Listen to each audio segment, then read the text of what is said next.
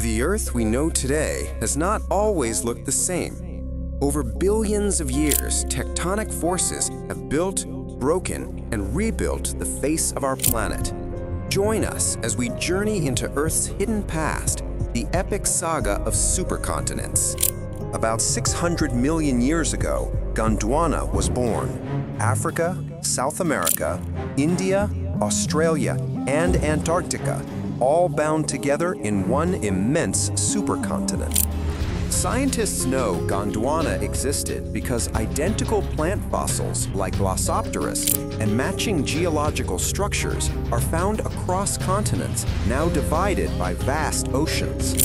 But Gondwana's destiny was division. Over millions of years, powerful tectonic forces broke it apart, giving rise to the modern continents we recognize today.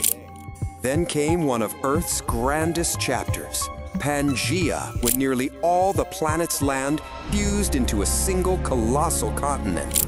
Within Pangaea existed extraordinary diversity, from endless deserts to lush rainforests, where some of the earliest dinosaurs thrived. But the Earth never rests. Mantle plumes and rift zones tore Pangaea apart, birthing the Atlantic Ocean and beginning the arrangement of continents we know today. But the story reaches back even further. Before Gondwana and Pangaea came the proto-continents, Kenorland, Columbia, the first whispers of land on Earth. Geologists painstakingly reconstruct these lost worlds using tiny clues, zircon crystals, ancient magnetic signatures, and the faintest traces left in the rocks. The cycle of supercontinents isn't just history, it's the future.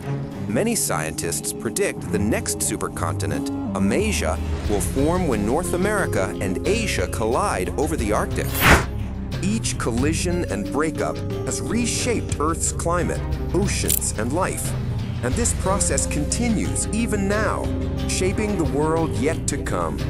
Earth's history is an endless dance of creation and destruction. From its ancient past to its uncertain future, it is all part of the same grand cycle. And we are but brief spectators upon this cosmic stage.